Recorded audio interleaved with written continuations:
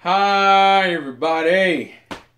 So, I think it was about time I talked about this before the year's over. Boruto's getting anime. What the fuck? What the fuck? Okay, look. Okay, so let's address this. Hey, what's up, guys? Schizomatic here. Let's talk about Boruto's anime adaptation, or at least OVA. We don't know because apparently it was announced and then it was kind of reneged. It's like, oh, he's getting an anime, but we just don't know if it's like an anime or if it's like just an OVA. I hope to God it's not a series. It better not be a fucking series. But because Naruto makes money, and right now they're adapting light novels in the fucking anime right now because they've already finished the main story. At this point, they're doing what they're doing in between this. The anime currently covers between like the end of the manga, well, before the final page, before the final chapter of the manga and the last movie. Like it hangs like somewhere between there, and they're dragging it out as much as they can. I think they're supposed to be doing all the novels, which I guess for certain people who like certain characters, that's cool. Like the Tamari and Shikamaru stuff is the shit I'm interested in because everything else is gonna be fucking like whatever ass. Like the Sasuke stuff, I have no interest in whatsoever. But let's talk about Boruto's anime adaptation. So, to me, this is about the same tier as Dragon Ball Super. It's that same bunch of bullshit that, okay, your main series is ended, but you left us material to make a new series with, and we like money. And that's, I mean, to me, it's the same tier as Dragon Ball Super. It'll probably start, the manga for Boruto has started the same goddamn way. Oh, let's start by retelling the fucking arcs in the movies, which is exactly what Boruto is doing. It's retelling its movie shit, although I think it's almost done with it, if not just finished doing the movie stuff. Because I have been keeping up with Boruto like a fucking dumbass, unlike Dragon Ball Super, and I'm probably gonna, eventually when we get into canon, we'll see where the canon goes. The canon already doesn't have much to really work with because, and this is the thing people gotta understand, when it comes to sequel series can be good. But the problem with a lot of sequel series is that they do that shit, they almost have like Pokemon sequel game syndrome. Like, it's like the crystal, the Pokemon Gold and Silver. It's the fucking Emerald of the Ruby and Sapphire. And what's the problem with that? It's essentially the same shit with like a slightly different spin on certain things. As I said, sequels can be good in anime and manga. Dragon Ball Z is not a good example of that. And Boruto, I don't believe, is going to be a good example of that. Because even based on some of the newer material we've gotten, and based on what Naruto left Boruto as a base, there ain't much to go on with. I mean, think about it. Naruto, when it started on a good footing. And then kind of completely fell off its fucking shit and was like, fucking floating in the air by the end of it. Like, oh, you broke my legs in Shippuden, and then for some reason I gained the ability of defying gravity, and I'm just floating for the rest of Naruto. So it's like my legs are still broken, but the money power I have that allows me to float above the ground is what kept me up. Because that's realistically, that's how it felt like for Naruto. And then it ended, the money started dropping down, and you start to fall, and you're about to realize that, oh shit, my legs are still broken. Boruto, I need some more money to keep my levitation up, or else I'm gonna fucking crash and burn.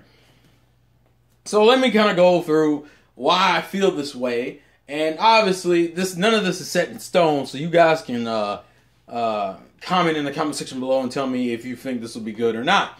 And I'm going off of the perception that this is going to be an anime adaptation, like a full series, and not an OVA. Okay, so first things first, Boruto already doesn't have as many likable traits. Now, Naruto had a lot of likable traits when he started. People liking him now isn't as prevalent, even though I would still say he did okay for himself. But like, Naruto in the beginning had a lot more that you could latch on to and understand and agree with. Boruto has like none of that. Alright, for one, the only issue he had in the movie was that he and his dad didn't get along, which was pretty much borderline resolved by the end of the fucking movie. Alright, that's the first problem. The second problem is he's good at jutsus. Even Even when they took the fucking mechanical shit off him and he used his own actual chakra, he's good at fucking jutsus. Okay, cool. Well, that means that the two things Naruto had against him, the fact that he had to work from the ground up to get to where he needed to be, and he had to do it primarily by himself because he had no family and didn't even really have any friends for a while to back him up. He had, like, that was an underdog story. With Boruto, the only two things they can possibly do is either kill his parents. Like, let's be real here. That's what's gonna have to happen. You're gonna have to kill either Hinata or Naruto to give him some type of emotional weight. Because as of right now, he has none of that. He has no or they're gonna try to do the struggle of a genius trying to prove himself and get out of his father's shadow. There's only like two stories you can go with. Now, killing the parents thing kind of pisses me off because it's like, okay, so we've been following these characters, you know, the part 1 cast, you know, the original Naruto cast, since we were fucking kids. Like, since we were like preteens.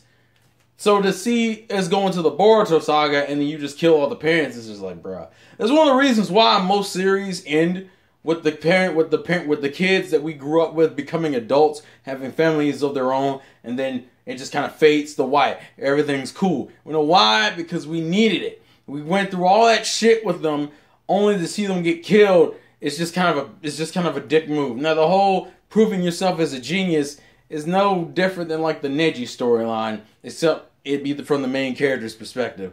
Once again, there's not too many directions you can go, and then we could expand upon the children and parental relationships, like they didn't do in the part 1, because the dude's like, it's gonna be better than Naruto. That means you would have to do everything right in this series that you didn't do right in Naruto. And the first thing you could do is improve the parental and child relationship that wasn't prevalent with most characters, even in the ones it was very minor. Well, here's the fucking problem.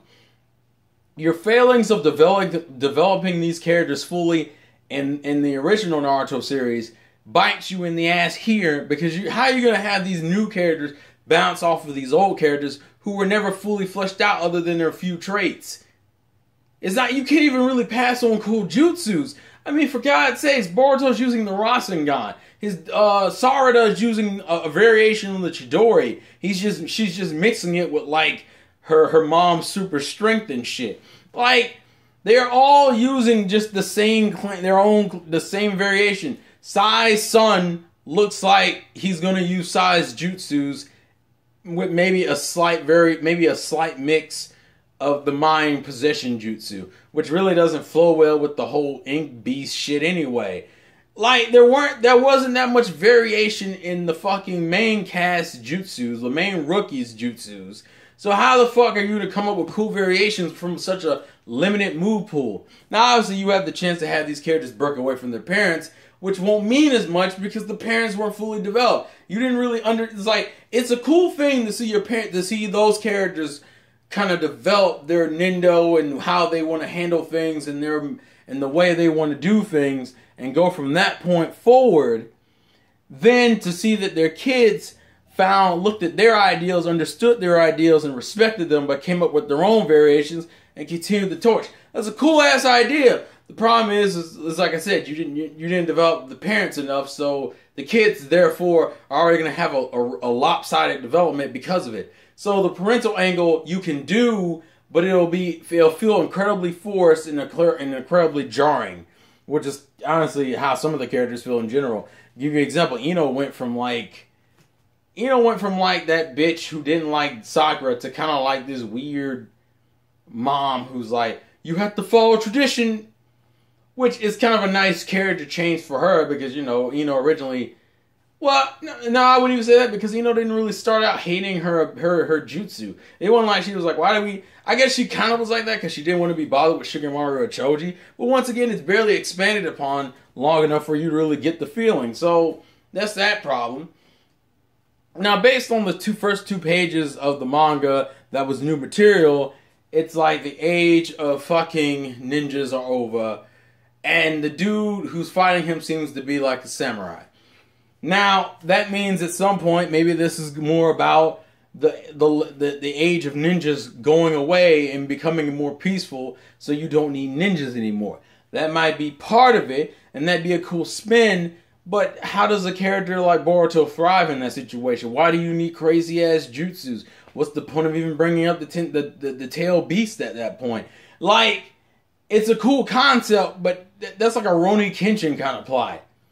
And considering Naruto and by proxy Boruto is supposed to be like this Dragon Ball Z-esque type show with ninjas, it doesn't really translate well when you got characters who are able to blow up planets and shit. I mean, there's not many. Unfortunately, this is the problem with sequel series. Some series allow themselves open enough to have a sequel to them. I would say something like One Piece could get away with doing like a sequel or even a spinoff just based off of the current events as of right now. You're kind of almost seeing it with certain side stories in One Piece. Naruto didn't do that. Naruto's whole thing was about stopping the war. The other aspects of Naruto you could have showed more of is more of the villages, but it won't even be the same village that we originally were visiting. And there's half of the reason is there's no reason to go visit them anymore, because originally you could have made the argument, well, that's how you introduce us to the tail beast, the Jinchuriki, and then we could have connected with them. So when they died, it would have felt more painful, and you could have, there would have been more of a connection there. Those are like small little things you could have done to improve the original Naruto. None of those things you can do now, because you've already resolved the issue. It'd be a different, and if they want to play the Uchiha road, okay, so what's the difference between Sasuke and Naruto, and what's the difference between Boruto and Sarada? The only difference in that situation is that, oh yeah, Sarada would just end up being, it'd just be like a tragic love story, kinda, sorta, versus like a pseudo-gay friendship. There's not this is the problem. You don't make a sequel series and because that's putting yourself in a mental box, because now you have to confide by the rules of Naruto. You can't go out of the rules of Naruto because that's where you've confined yourself.